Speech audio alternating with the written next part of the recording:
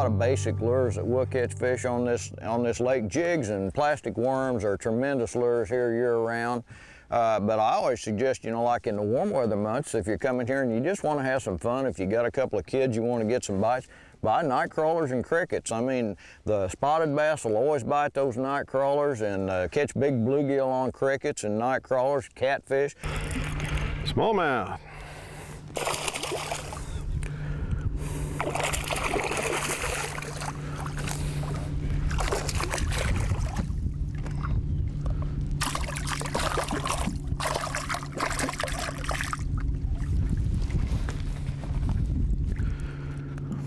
That's what I'm talking about.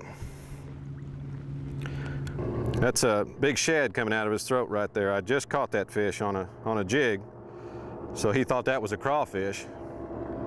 But he just ate a shad probably just seconds before he ate my jig. So that fish is definitely up there feeding. You can see the belly on him, he's just loaded. These fish are healthy. This lake's got a lot of crayfish and a lot of shad in them.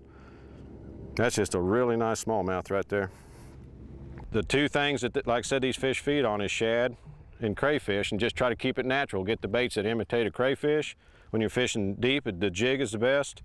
They hit this jig right here because it's so big and it makes so much noise going through those rocks, and it kicks up a lot of silt, and it looks like a big crayfish. This lake's got some 4- and 5-inch crayfish in it, and that's what you're imitating right here. And what it does is actually aggravates those fish. They'll even bite it when they're not hungry.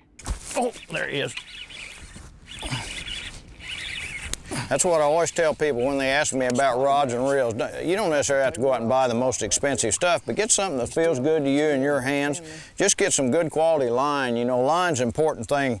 It's the most important element between you and the fish. Get good line, and then, you know, start off with a few basic lures. And, you know, if you're going to come to Table Rock, for instance, try to research a little bit. Get on the internet, look up some of the websites that have some information about what the fishery is at that particular time of the year, whenever you're coming, so you'll know what to go out and pick up, you know, or whether it might be a live bait situation. And if you're going to hire a guide, or if you go to the bait shops, you can get that information from them. So you don't need to spend a lot of excess money just to come down for a nice fishing trip on the lake.